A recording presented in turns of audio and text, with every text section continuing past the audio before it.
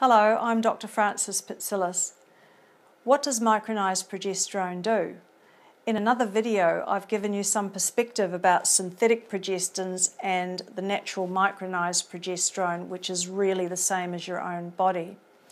Well, what it does is completely different to synthetic progestins. Because it's made from our own body by cholesterol, it actually has many roles in the body.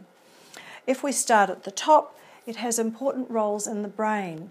It helps to give more myelin around the nerves, so it has potential to help that insulation in conditions like multiple sclerosis. We know that it is used in traumatic brain injury because it's a neurosteroid and it's actually made by your brain. We know that it reduces epilepsy. We know that because it binds onto the GABA receptors in your brain, just like Valium does, that it calms you, it helps you sleep, and it reduces depression.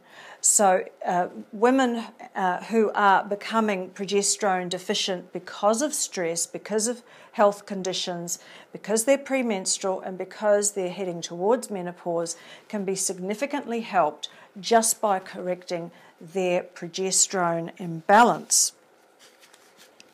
And a lot of the other things that it does is that it is anti-proliferative, whereas estrogen is pro-proliferative. So it protects the breast and it protects the uterus. Studies have shown that if you look at different organisms with more estrogen or not enough progesterone or more progesterone, that this has been borne out.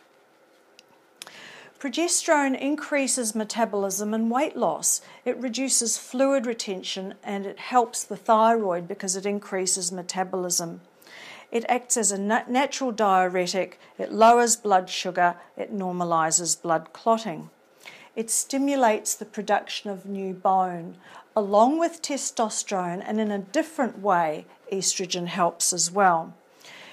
As mentioned, it helps thyroid hormone to work because thyroid depends on a lot of things: iodine, zinc, progesterone, selenium, vitamin D, and in fact progesterone helps the precursor T4 thyroid turn into the active hormone T3. It helps normal sleep patterns, it helps the premenstrual migraine, along with looking at whether that person needs more magnesium, but we know that adequate progesterone helps to improve magnesium retention. Progesterone also helps libido because it helps by converting into testosterone. So how else do we know that progesterone helps? A time when you might ask, do I need anything after I've had a hysterectomy? And if someone needs hormone replacement therapy, normally they would say to the woman who's had a hysterectomy, well, if you really have bad symptoms and you're at low risk, here's some estrogen through the skin. But in actual fact, it's probably it is a wise idea to also give progesterone because remember, estrogen increases proliferation and progesterone reduces proliferation. So in that situation, we're helping the breast. Not only are we helping the breast when we give progesterone after a hysterectomy, but we're also helping a lot of the postmenopausal and pre- and perimenopausal symptoms that women start to get by using progesterone. Many women will get headaches for the first time. They'll get anxious, they'll get depressed, they will lose sleep. And in fact, progesterone on its own can help with the hot flushes that women start to get as they approach menopause.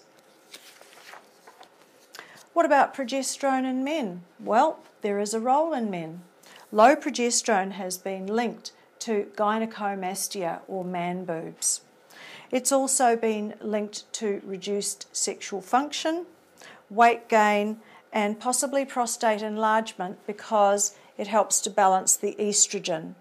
Too much estrogen in men gives them a bigger trunk and likely contributes to the growth of the prostate. So as you can see, Progesterone is not something that you put in a contraceptive pill or you give with some HRT.